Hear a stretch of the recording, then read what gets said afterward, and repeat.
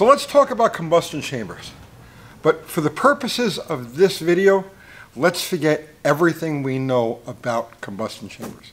Because in this context, none of that applies.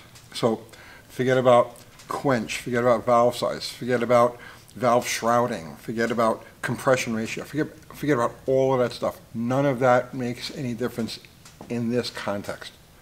So let me explain what I'm talking about. Like a lot of systems in a car, there's more than one process occurring in any given area of an engine or a car. And the cylinder head is no different. When we think of cylinder heads, we think of spark plug location, CC, for size, compression ratio, valve size, valve shrouding, all of these different elements. But there's an aspect of the cylinder head, of the combustion chamber, that is never talked about, but it's like really important. It's key, it's crucial, and it starts at the camshaft. The camshaft has a direct bearing on combustion chamber style. So let me explain how this works now. Every 4-cycle engine incorporates a period of its cycle where both the intake and the exhaust valve are open at the same time. That's called the overlap period. So the purpose of the overlap period is to take some of the exhaust gas, or I should say take the pulse of the exhaust gas, and use it to initiate the intake into the combustion chamber. So, and here's where this is really important, and like I said, it's never talked about, but let's come over here for a second. So looking at one cylinder of this engine, there's only one period of time when the tip of the induction system, whatever it happens to be, and the tip of the exhaust system are completely connected. One path through the whole package. And that's during the overlap period. So what's happening is the exhaust valve is closing, the intake valve is opening, the piston is at top dead center. And during that period of time that those valves are open, the combustion chamber is at its smallest size because the piston is at top dead center. The pulse of exhaust is working its way out, and behind this high velocity exhaust pulse is a void, a vacuum.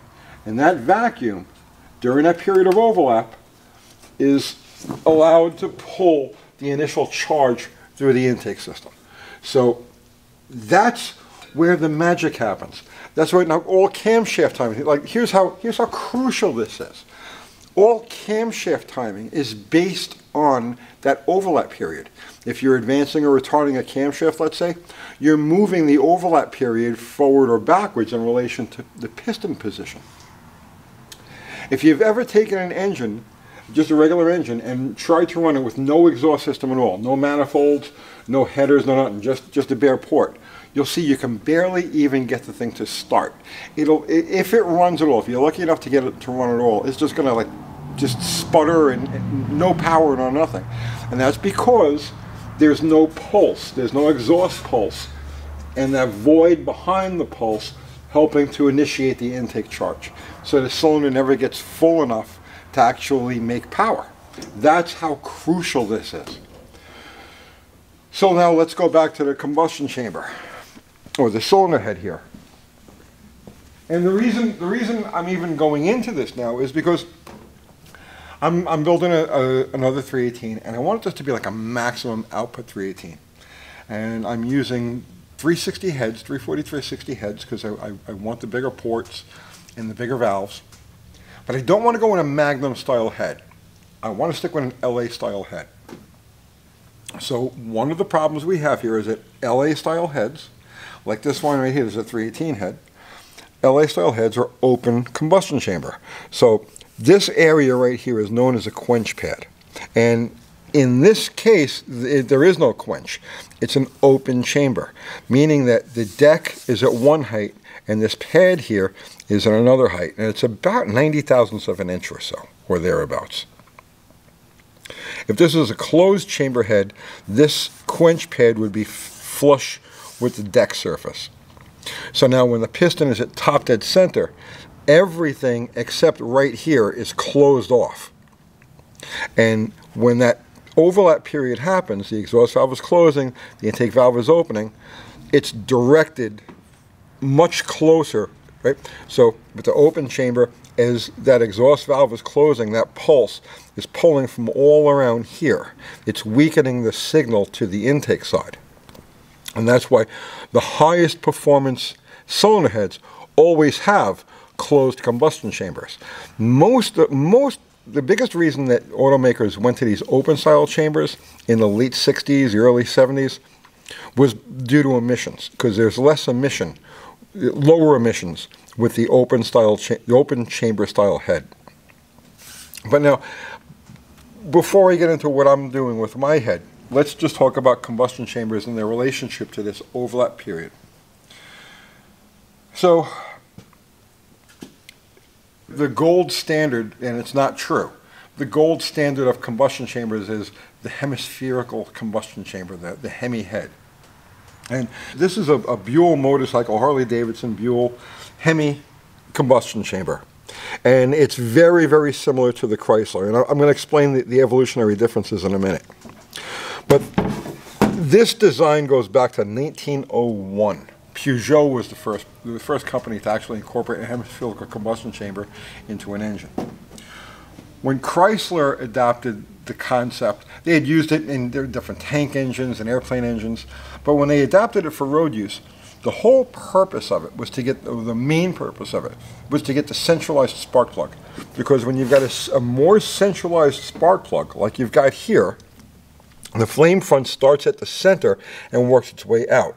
It's less prone to detonation. On a wedge-style engine, the spark starts here and it has to work its way across the field. So you can have a pressure spike at this stage, at this section, and that will compete against a flame front and you've got detonation. With the Hemi, that's cut way in half. The closer you can get the spark plug to the center of the action, the less chance there is. So the original version of the Chrysler Hemi was literally, and all of the Hemis that came before that, were literally just a closed, just a dome, a hemisphere, half a circle. Those engines were not originally designed for performance. The original 331 Chrysler was, I mean, it was a 7.5 to 1 compression, single exhaust, 2-barrel carburetor engine. It wasn't even considered to be a performance engine. The purpose of going to the hemispherical combustion chamber was so they could run down the line a little higher compression and more ignition lead and not have detonation. Because back then, just like today, fuel quality was all over the map. So you had to tune engines from the factory very, very, very conservatively in order to make sure that no matter where they went with this car in whatever weather conditions, they weren't going to get into detonation. And that's where the hemispherical combustion chamber became the thing. It was only a few years later that they started to actually use them in performance. From the beginning of the Hemi program, there was a performance aspect to it, but it was secondary to roadworthiness. The reason those engines worked from a performance standpoint was just the simple in and out nature of the combustion chamber. You could have more direct ports and a more in and out motion to the flow than you could with, because obviously it's going to come in the intake here, come straight across, out the exhaust, and out. Whereas on a wedge, it's got to come in, make a turn, and then go this way. And that's why the Hemi had an advantage, a performance advantage. As performance technology increased, manufacturers went away from the true hemispherical combustion chamber. When they released the 426 Hemi, at the time in 1964 and 1965, it had a performance advantage, but mostly because of the bigger ports and the bigger valves and that straight through flow other engines didn't have. The wedge engine, forget about the wedge engine. Well, your wedge engines like the tunnel port Ford or the Rat Chevy, the big block Chevy, still they were limited in port size and they didn't have that straight through. But evolution showed that when you closed down the combustion chamber, you gave a better signal to the intake side through the exhaust during that period of overlap.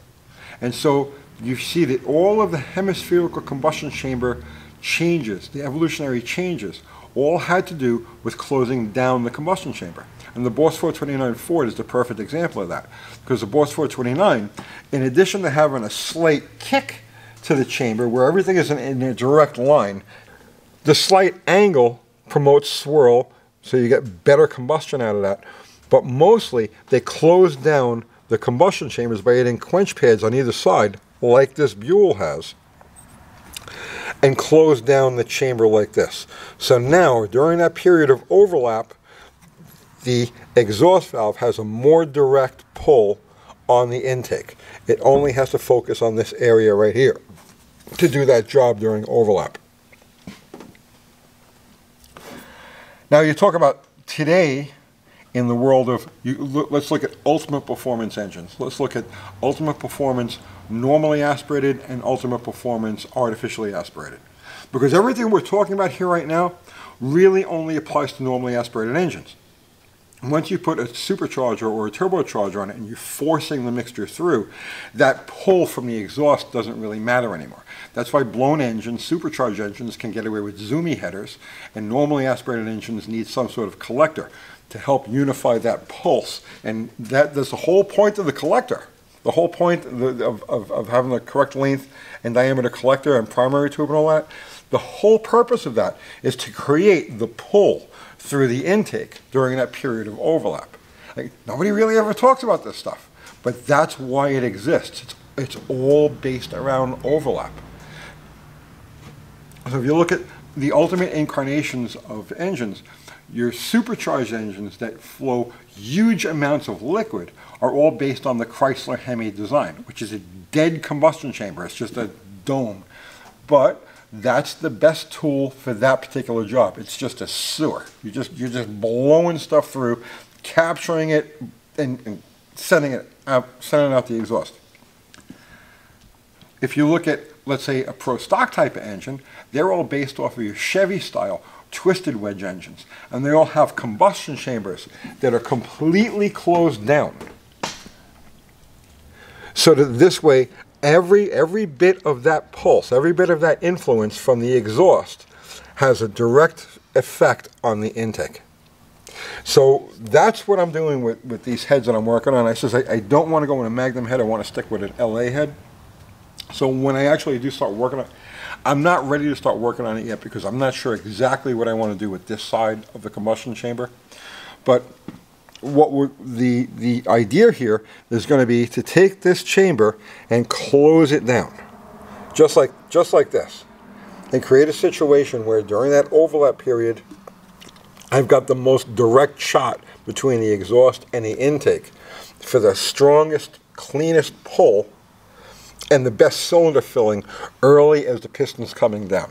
Because that's what you're trying to do here. That's the main accomplishment, is to, as the piston begins its trip down, it's already got, before it even starts pulling, it's already got flow coming in behind it. So you get more efficient cylinder filling this way. So like I said, I'm not ready to start actually welding on the heads because I'm not sure how I want to handle this part of the chamber yet. But that's why we're talking about that. It's the part of the combustion chamber that nobody ever talks about because, you know, it has nothing to do with combustion. You know, everybody thinks of the combustion chamber as like an afterthought thing, but this is like an entire secret life that it has. Yeah? And it's just, if you're curious about this sort of thing, start looking at pictures of combustion chambers.